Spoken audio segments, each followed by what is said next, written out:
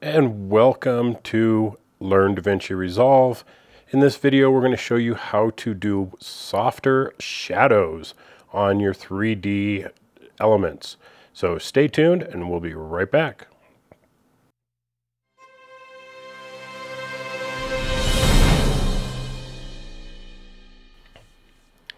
All right, a lot of you really enjoyed the tutorials I've done on animating the lights and doing 3D text with color shading and things.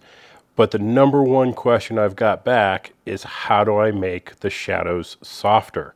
And it's just something I didn't show because I just didn't show it, and that it was apparently a little difficult to figure out because you have to know that the feature is there in order to be able to play with it.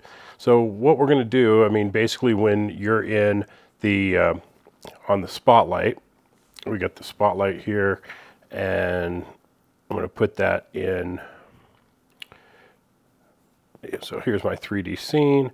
I've got my spotlight, and you know, we've played with the decay and cone angles and penumbras and drop-offs, but still we always end up with this really hard-edged shadow underneath it, and maybe that just doesn't look as realistic as it should.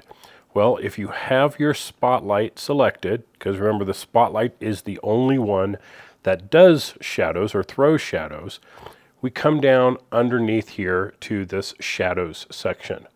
And under here, we can enable the shadows, you know, turn them off, turn them on, change the shadow color if we want to, which would be kind of weird if we're throwing a shadow light on there. But let's throw the, let's make it dark so we can really see the effect of it. And yeah, that just doesn't look right.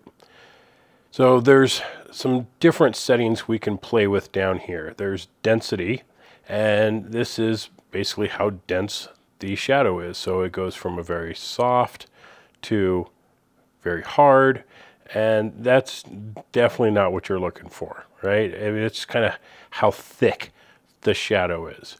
You have your shadow map, and most of the time you don't even really see much of a difference anywhere.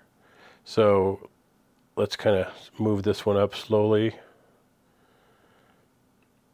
and it just doesn't seem to do it. So that's not going to be it. All right, our shadow map proxy, multiplicative bias, additive bias, forget about all those. Let's come down here to softness. And if we go to softness, it is going to be on none, which exactly, that's what it looks like. If we go and, oops.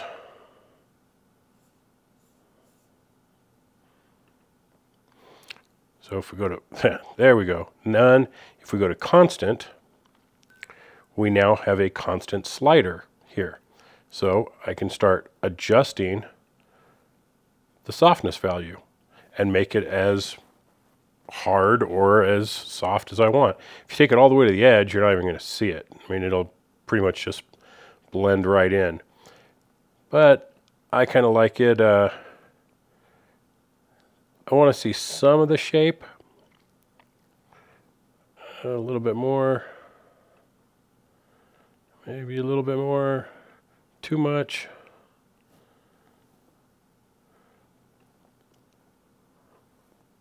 So there. So that's how you're going to make your shadows softer. So it's pretty simple.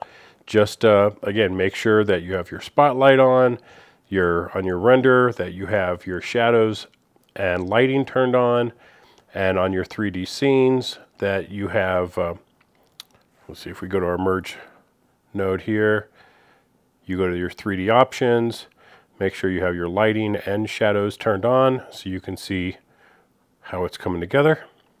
Let's go to our render node and our media out, make sure everything's looking good, and then spotlight, shadows, and adjust the softness value.